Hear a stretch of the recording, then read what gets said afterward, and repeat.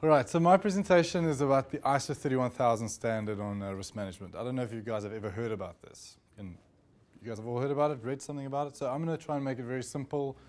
Just go through the key concepts of this standard and what you should focus on to achieve excellence in risk management.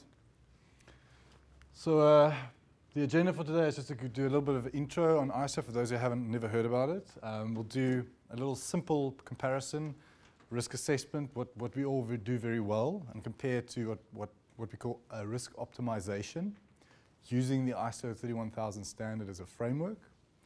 And then I'll go into some details, the 5 attributes of excellence defined in the ISO 31000 standard. We'll go into detail into each of those. And then I'll summarize. Okay, so the history of the ISO 31000 standard is actually very simple. It comes from, it was really the newly ratified Australia-New Zealand 4360 standard. Now, this standard was born mostly in Australia and New Zealand. A bunch of mining and resources companies came together and defined the standard for risk management. Now, they approached the Australia-New Zealand standard, the ISO group in 2004. And they brought their standard to the ISO group for review. So they wanted to create an international standard from the successes that they've had over the years since 2004, since 2002 when they started. And in 2005, the ISO set up a working group to review this Australia-New Zealand standard and also all the other standards that were being submitted at the time, and to create to harmonize all of these standards and create one single standard for a global standard. Now, finally, in October, this standard is going to be released. So it's going to become the next international standard. It's the first standard the first international standard for risk management. Right, so I want to do a quick comparison between the way risk management has evolved outside of the North and South American markets. Where I was schooled in South Africa, risk management is something that is mandated by the government, and this is similar in Australia. The board members are ultimately responsible for all risks. So the process or the process of risk management and the assessment that's done, if any of those risks occur and those assessments were done, board members or senior management will be held accountable for those risks if there were significant risks. Now, this is a distinct difference in this marketplace. Over here, we do risk assessment very well. We've been doing it for years. So we always try to determine the value of risk or the value that is at risk. And we've got all sorts of different models in this market. We've got risk models, and we do a lot of survey and assessments, and we send it out to multiple people, and we try to normalize all of these different types of risks. And we do a lot of risk assessment. We separate our risk types. We ask a group of people to analyze that. And really what happens is we get values. We get a whole bunch of values. And we've got a number of spreadsheets. And we have all sorts of different types of determining this risk value. But do we really know our risk profile? And do we really understand how much value is at risk? Do we ever really know? This is really the question now. Sorry, just to go one slide back. The process of risk assessment alone tries to determine the value of risk, right, and the values. What the ISO standard proposes is that you use risk management and the process of determining the value of risk, but also managing that risk, so defining action items, monitoring that regularly, basically creating a culture of risk management that adds value to the organization. And the real key issue, the real key principle here, and I'll describe this graph in just a second, but the key thing to take away from here is that the process is supposed to define positive consequences of risk as well as negative consequences, and actioning those, adding value to your organization. So this diagram really defines the bow tie risk assessment method. I don't know if you guys have heard of that, ever heard of that. Now, I can just draw it here with my finger. The bow tie really, the center of the bow tie is the actual risk event that may occur.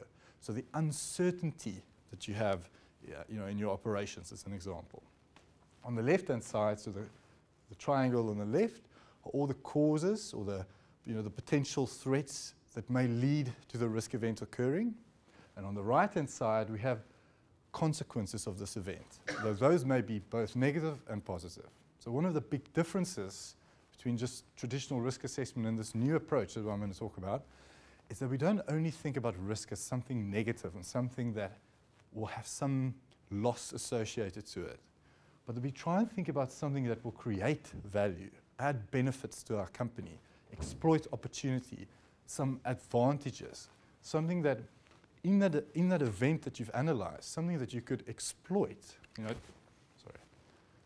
to add value to your organization. Right, and then the shirt part or the button part of the bow tie is really the treatment. What are we going to do to make sure that each of these causes do not occur? Or what can we do to prevent it from ever occurring? And for the same token, what do we have in place to both exploit opportunity? So what processes do we have in place to identify and exploit opportunity? And what have we got in place to mitigate losses and reduce losses? Okay. And then I added assurance to this diagram because we have to provide assurance that these treatment plans that we defined and the risk mitigation strategies that we have in place and all of our controls are in fact operating effectively, because this is something that management will identify and they will document for you. You need a layer of assurance to provide assurance that this is actually happening. So how do we mature risk management now in this marketplace from traditional assessment methods to this culture change of management where people are involved in the risk management process throughout the organization? So instead of having a central team doing all of the work, doing all of the assessments, consolidating everything, how do we get to a place where people see risk as a positive thing, they want to participate? Because as we all know, a lot of people complain that these risk assessment methods do nothing for them. They have to fill out all these surveys, and the assurance team comes along, and the SOX team comes along, and the enterprise risk management comes along. Everybody sort of asks the same questions, but it's 10 different spreadsheets. So they don't want to do it. How do we get them to do it?